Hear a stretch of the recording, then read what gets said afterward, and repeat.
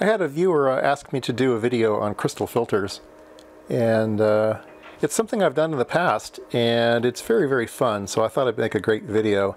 I think I've shown some of these filters before, but I think it was just how did I measure them, not how did I design them, and what might be the ins and outs of designing crystal filters. So let me talk about this one.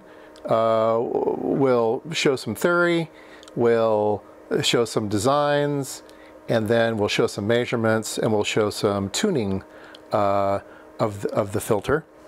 Okay, so what is this series of filters? Well, I had a Kenwood radio that you could install external filters or additional filters. A lot of radios have those, and they're in the IF section of the radio. And so the IF section is designed to a particular frequency.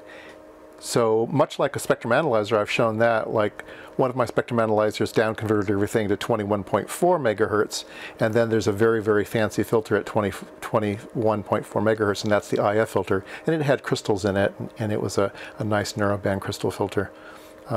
So radios are the same way. Some radios have like a 10.7 megahertz IF. Some of the old AM radios had a 455 kilohertz IF. There's all different frequencies of IFs depending on the manufacturer of the radio. Well, this particular Kenwood radio had 8.83 megahertz as its internal frequency.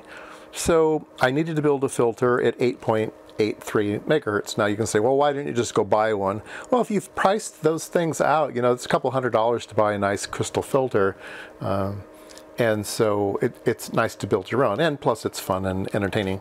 So let me see if I could build one. So I went to the biggest hurdle and the biggest obstacle to building crystal filters is getting the right frequency. So it's easy to find, you know, a 10 megahertz crystal, but there's no IFs at 10 megahertz. So you need to find crystals that match your frequency. And that's a very, very rare thing, and you usually fail. Now, if you're designing your own radio, I think one of the very first crystals I built was at, crystal filters I built was at 6 megahertz, and that's because, I don't know, I had a bunch of junk parts once, and there was a big bag of 6 megahertz crystals, so I had like dozens of them, and so I figured, oh, I'll just play with them, and I'll build a 6 megahertz filter. Now, there was no radio that I could put them in unless I built my own radio. So I could certainly build my own radio, down convert everything to 6 megahertz, have my own IF at 6 megahertz. So it'd be great for that. But in this particular case, I needed a particular frequency, and it's 8.83. So I went to the junk store, imagining that I would not be able to find one, and I found these. They were 8.832. 8.832, and I thought, oh, 002, that's close enough. I mean, this will make an awesome filter. So so I bought a bunch of them, and if you've ever bought more than one crystal and put them on an oscillator and then measure the output frequency, you'll find that they're all a bit different. There's a tolerance for crystals. Some are a little bit short, some are a little bit long in frequency, and so I took a bunch of these. I forget how many I bought, about 20 of them or something, and I measured a whole bunch of them and ordered them from lowest frequency to highest frequency, okay?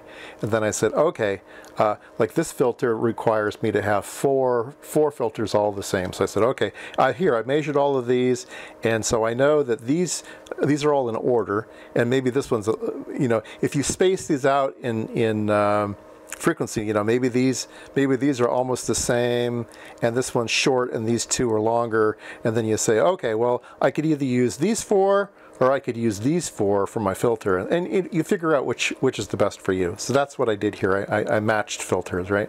Okay, so that's the first thing. So before we go off and talk about theory, let's go put a filter on a analyzer and see what the frequency response looks like. What we're going to do is we're going to input our frequency on one side and look at it at the other side. Now there's several ways to do that. And what I'm going to be showing you is a spectrum analyzer with a tracking generator, all right? So we're going to sweep this filter You could also do it with your nano VNA. That would do an okay job of this, but we're going to sweep it with the tracking generator and spectrum analyzer, and see what these filters measure. All right, so I have the crystal just on clip leads, and it's going through my analyzer, and we get a characteristic crystal resonance. This is very, very familiar curve if you've ever looked at crystal data. So there's a peak and then a negative peak, and that's very, very, very common. And this one's called the series resonance peak, and this one's called the parallel resonance peak. And when we get into the theory, I'll show you why those are true. But imagine an LC circuit. An LC circuit can be built in series, so there's a capacitor inductor, or it can be built in parallel where the inductor and capacitor are hooked together in a parallel circuit, right? So the series resonance happens at one frequency, and the parallel resonance happens at a different frequency. Now these crystals are marked at 8.832, right?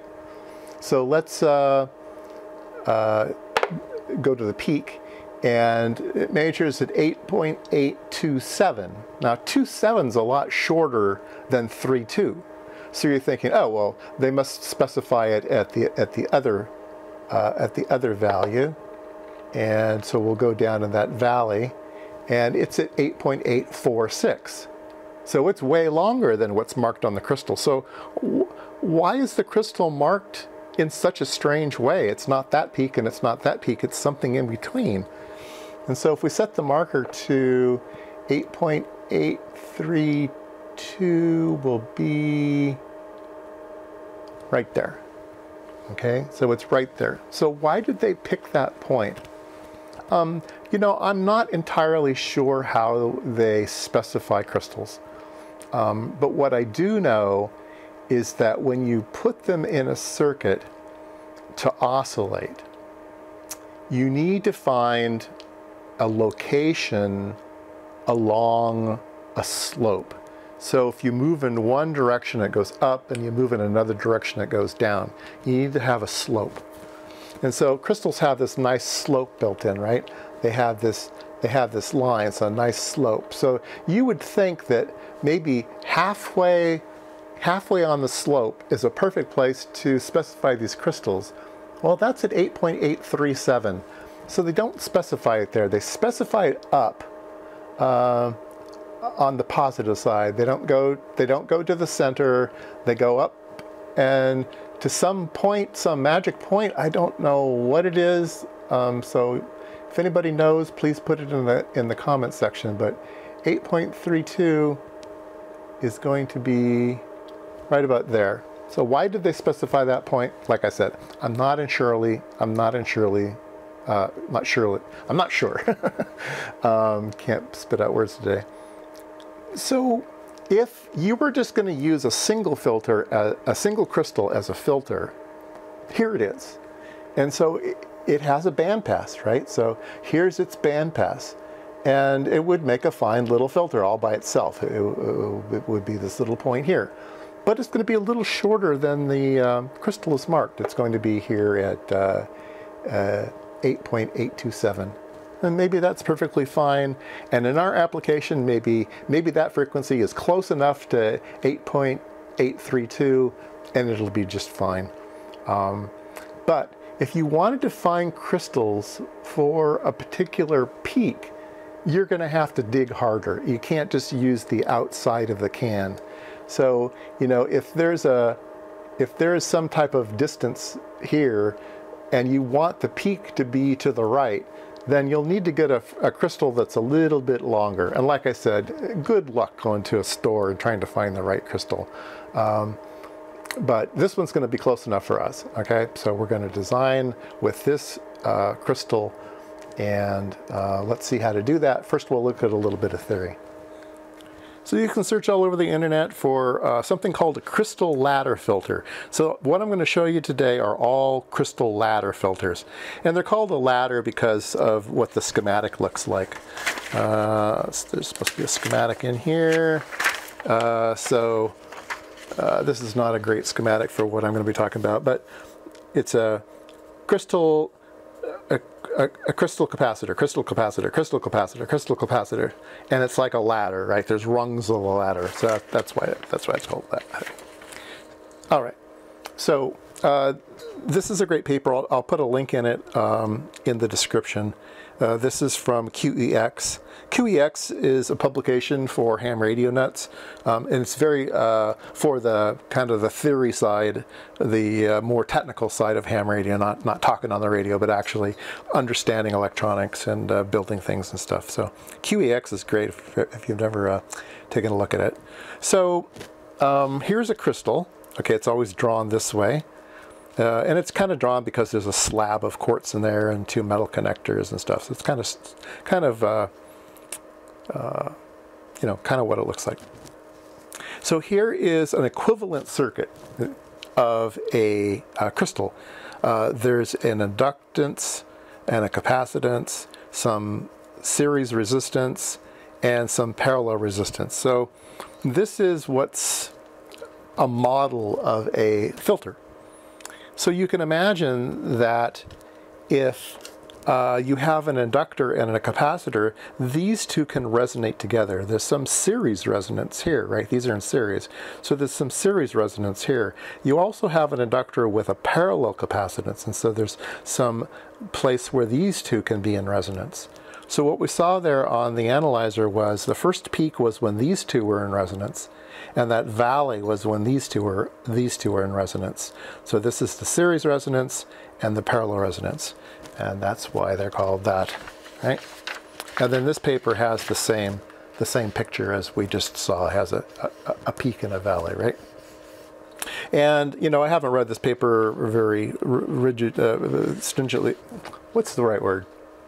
Didn't read it very closely. Let's try that word. They may explain why you specify these filters up at this weird place here, but I don't know what it is. Okay, so let's take a look at filter design. And so this guy's designing some IF filter. You know, here's his. His has lots of crystals in it. 1, 2, 3, 4, 5, 6, 7, 8 crystals. And so let's draw what we're going to be building, because it's not exactly this. All right. Let me get a good pen to use.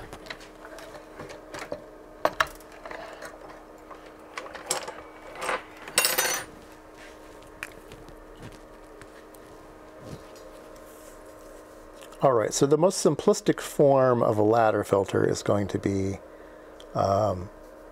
crystal, crystal, crystal, crystal. So we're going to have four crystals, all right? And we're just going to wire these up like this. And then we're going to put a capacitor to ground. So capacitor on each node, and then we need to get signal into this thing, so they usually have a capacitor on the input and a capacitor on the output, okay? So this is what we're going to build. Very, very simple. So here's the first one that I built. So it has 4 crystals, those same frequencies, and it has 5 capacitors. 1, 2, 3, 4, 5, and they're all adjustable. So you can go online and you can find a lot of calculators. You input the series resonance, and the parallel resonance, and the series resistance, and what frequency you want your filter to be, and how many poles, and it'll do all the calculations for you and tell you what value of capacitors to use and everything. But so you can do that. But we're just going to do it the way that I wanted to do it, which was I want to be able to change these and see what it does, right? So I got these variable capacitors in here. So we'll be able to put this on the analyzer and tweak these and see what happens to the waveform. Now, I sort of discussed filters in the past where if you have one filter and then you put another filter in series with it and another filter in series with it, they all convolve with one another. They all multiply together, and you get one peak that's narrower, right? They just get better and better and better the more you stack up. So the bandwidth, as we started out, normal crystals like this, we should have then two crystals, 3 crystals, 4 crystals, gets narrower and narrower and narrower. So let's go put this on the analyzer and take a look at it. Okay, here we have the filter hooked up to some BNCs, and there we go. There's our filter. Let me change the exposure a bit here. I think that's better. Okay, you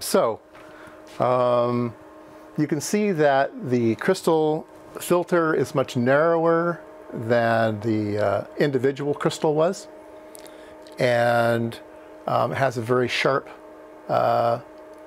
sides and a little bit of ripple on the top. And so I'm going to zoom the camera in so we can see that see this picture a lot better when we do the tweaking. Let me change lenses.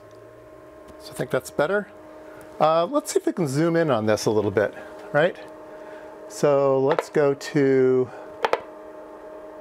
main, center frequency. Well, let's leave the center frequency, because the center frequency is actually where we want the filter to be designed. It's set at 8.832, and you can see that we're a little bit to the left of it. And that's just because of the, when we bought the filters, we thought they were a little bit to the right, but that peak is a little bit to the left. So, you know, that got me in trouble. Okay, so let's go to span. Let's change the span. Zoom in a bit. Let's change the span again. Just a little bit more. Okay, that's pretty good. That's pretty good. All right, can you see that? Let me look on the camera. Yep. All right, so you can see that we have a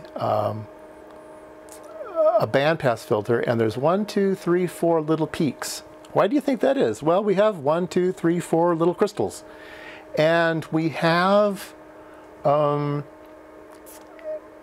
series resistance that is cumulative as it goes through, and we have capacitance, which is a cumulative kind of as it goes through the filter. And so each crystal is going to be a little bit different in frequency because of those kind of those phase shifts, I guess. Anyway, this is the typically what you'll see is these little peaks here, right? I don't know if it's much to do about the actual frequencies of the crystals, if these are the individual frequencies of the crystals, and if we had just perfect crystals, they would all line up on one frequency or not. I'm not quite sure that. I think there's some other things going on as well, but it could be that maybe perfect crystals would all be on the same one. You know, I really don't know. Maybe somebody can answer that question. But I do know that I'm able to adjust my capacitors. So let's adjust them, okay? So let's first adjust the input capacitor. Now I don't expect this to do much. So I'm touching the thing, and it's going wacky.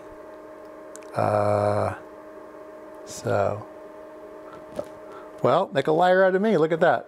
I'm adjusting the input capacitor, and look at what it's doing. I can make it. I can make it go way off to one side. So there you go. It shows that capacitor alone can move that peak. All right. So we're going to move that peak up to where its neighbors are. Okay. So we kind of want to be there. Okay. Now I'm going to adjust the output capacitor. These are those two series capacitors, remember. These are not the capacitors to ground. These are just the input feed and the output feed. So this is the output resistor, the output capacitor. And look at that. Ooh, it does the same exact thing. That's interesting. That's interesting. So that's what those N capacitors do. And now we only have 3 peaks. That's kind of interesting. So let me adjust the other one again. I'm going to adjust the input capacitor. And what we're aiming for, oops, sorry, but what we're wanting a flat top and a narrow top. So okay, so I'm going to adjust the next capacitor in. So this is the first capacitor to ground. Okay, so all right, look at that. Ooh, that's interesting. So like, if I go way to one side, it goes over there, and then I'm going clockwise, clockwise, clockwise, clockwise, clockwise, clockwise, clockwise, and it goes back again. So it's kind of peaking it, right? So I'm going to say, okay, I kind of like it right there. Now I'm going to go to the next one. This is the capacitor right in the center. And what's that one doing? Interesting. Oh, there's our 4th peak again. So I'm going counterclockwise, counterclockwise, clockwise, counterclockwise, counterclockwise, counterclockwise, counterclockwise, and then it goes back again. So again, there's a peak value right here in the middle. Okay, so I kind of like it right there. And I'm going to go to the next one.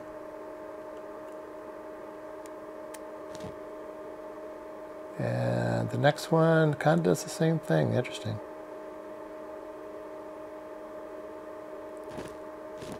So there you go. That's kind of about as good as we get.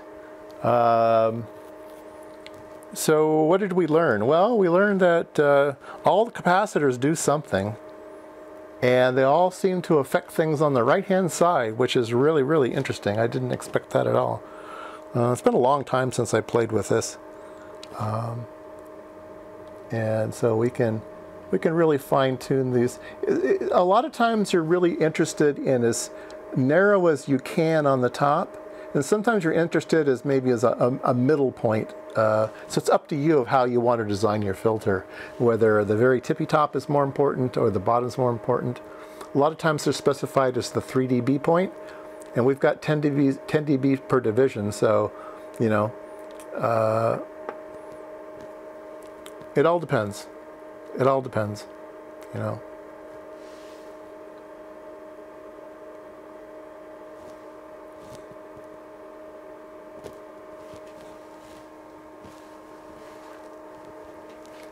All right, before we go away from this, this is the perfect tool for doing this. If you try to do this on a nano VNA, you're not going to get as pretty of a picture, I don't think. If you try to do it with a noise source and a spectrum analyzer, it's way too slow, and it's not as fine a detail as this either. So I think the nano VNA is going to be your best. And so let's go put this on the nano VNA and see what kind of picture we get on that. Okay, let's go to display. Let's turn this off. Let's turn this off. Let's turn this on. And so this is S21.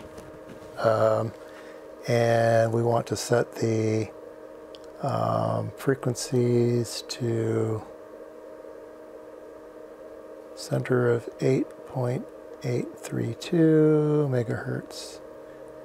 And we want to do a span of 30 kilohertz. Oh, there we go. Actually does give you a nice picture. And so this is pretty close to what we're seeing. I think we finally went to a span of 20 kilohertz. And yeah, there we go. So let's tweak these again. We should get the same we should get the same response. It's hard to get the screwdriver in these little slots. There we go. And so I'm turning counterclockwise, counterclockwise. There we go, same thing. Whoa. So it's not quite as responsive. It's a little bit slower in its uptick. But I think if you just take your time and be more patient, I have little patience. So there we go. So this is a great tool. Like I said, if you try this with a spectrum analyzer without a tracking generator, you will fail. It's not going to be very pretty. If you do have a tracking generator, then you will be able to get a nice picture like I showed. And that's basically what the S21 parameter is doing. It's outputting on one channel and measuring on the other channel. So yeah, there we go. All right, so let's go one step further. All right, so the final step will be to measure these capacitors, try to figure out what values to use, and try to find those values at the store. So that's something that you'll need to do. But then the final thing is the form factor. You will need to build the device in a size where you can actually insert it into the radio. So this was about the maximum size that the radio could handle. And if you actually go buy a filter from Kenwood, it's about this size. It's not too different. So there's an input and a ground pin and an input and a ground pin, and so this is ready to plug into the board. In fact, this was in my radio for some time. I finally eventually found a cheap enough commercial one that I swapped it out, but I did have this in the radio for some time. And this is using 100 picofarads on the inputs and 180 picofarads on the 3 capacitors in the middle.